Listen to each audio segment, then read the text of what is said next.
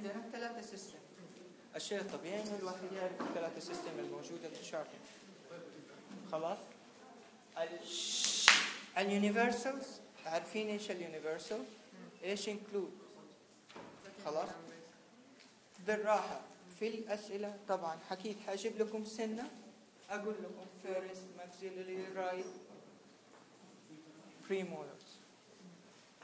name it according to the universal. لا اجيب لكم هي على هيئه ام سي كيو او حتلاقوها شورت استيز. حيكون شورت خلاص؟ اي حيكون يمكن يكون الاثنين انه هذه يهمني انه انتم تطلعوا للكلينيك وما تعرفوا النمبرينج سيستم مصيبه. خلاص؟ دحين مثلا يونيفرسال عارفين مثلا ولا تتلخبطوا لما اجي اقول بيرمننت ولما اقول برايمري. خلاص؟ كل كلمه لو انتم عارفينها upper lower right left primary permanent هذه اعرفها عشان بعد كده احدد ايش السنه. هل حروح للنمبر ولا حروح للليترز؟ خلاص؟ طبعا لما اجيب لكم اكيد طبعا انا بلخبطكم. حجيب لكم حاجه مثلا اقول لك upper right premolars. حجيب لك هي مره في اليونيفرسال ومره في الثانيه نفس الرقم صح. فلو انت تلخبطت ايش هذا وايش ده حتجاوب ممكن هتلاقي حتجاوب شيء ثاني وتحس انه صح. اليونيفرسال ايش هو؟ لما اجي اقول لك upper right central incisors number ايش؟ upper right universal upper right اي هذه اليونيفرسال المفروض نعرف الارقام. هنا مثلا لما اقول لك upper right central incisors واحد صح 100 فهذه once you get it هذه الحاجات اللي تعتمد على الفهم. الناس اللي يقولوا ما نعرف نحفظ ما لهم عذر انهم ما يجاوبوا الاسئله. فانا اسئلتي حتلاقيها متنوعه فيها شويه حفظ فيها فهم فيها سهل فيها صعب. وصدقوني في الامتحان ده ما حاولت اني اعمل له الصعوبه. لا صدقني ما عملت الصعوبه. انا حاطه السؤال لا تفكر في الصعوبه. طيب الايزو ايش هو؟ الايزو 2 نمبرز. الفرق ما بينهم بالكوادرنت. لما اقول لك برايمري اعرف ان انا بمشي من 5 ل 8. لما اقول بيرمننت يعني من 1 ل 3 ل 4.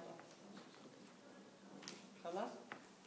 الثاني ده بيستخدم الرسم كده رايت كده لينك من 1 ل 8 من 1 ل 8.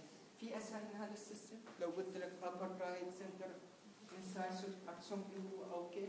تيجي زي هذه انا برسم لك عليه؟ لا انا حجيب لك upper خلينا في السنتر upper right center incisor. كيف هتعملوا؟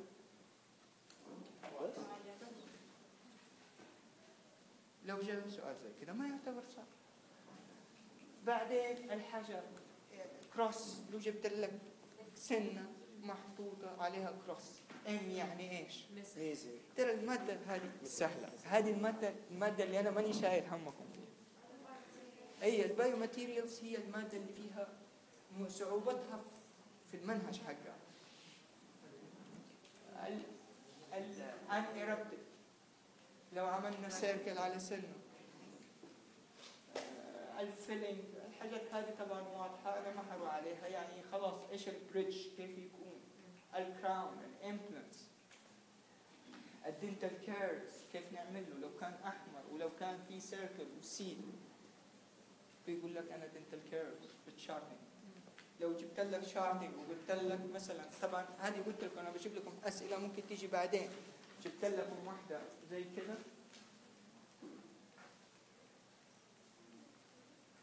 زي هذا بس فاضي رسم وقلت لك انا عندي في سنه 1 كيرس عندي في سنه 2 كذا.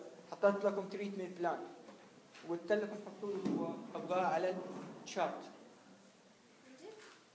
ممكن اجيبه بس هذا ممكن سؤال يكتب السؤال فاين. طلبت مسمار من فين حيجيب لك؟ ها؟ مسمار هذا كيف اسمه؟ هذا ترسم. ترسم. مسمار لا. لا هات انا اقول له كيف. اديني بس قلم. ما هو اونلاين سبورة غايز دحين. سبورة تحت.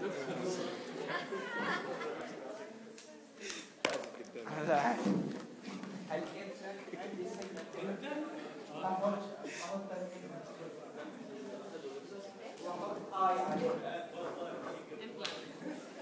يعني السنة هذه فيها إمبلانت. فهذه أسئلة أنا أعتبرها أسئلة سهلة، مجرد إنه الواحد فهم هيقدر يعملها.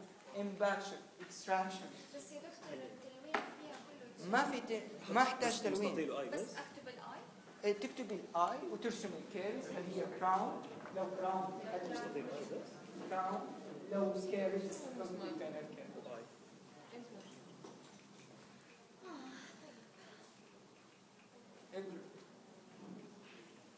The crown, I'm going to mention it, I'm going to draw the crown. If there's curves, I'm going to draw the curves. Implant, I'm going to draw the implant. Here the classification of the dental curves. هي سهل. What is, it's a class 2, class 1, class 3, class 4. يعني ممكن الواحد يحط definition ويحط الكلاسز.